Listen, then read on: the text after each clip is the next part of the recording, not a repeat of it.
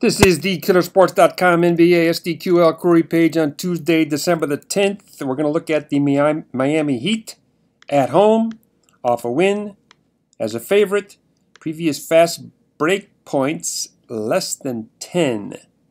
So this is the Miami Heat at home, off a win as a favorite, in which they had fewer than 10 fast break points. Let's hit the SDQL button. Miami 0-14.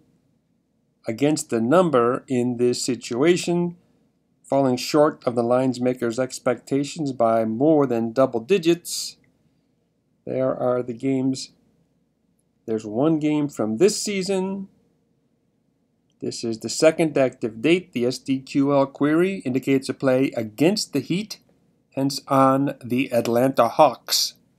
Back tomorrow with another sample performance indicator in the NBA. Thanks for watching.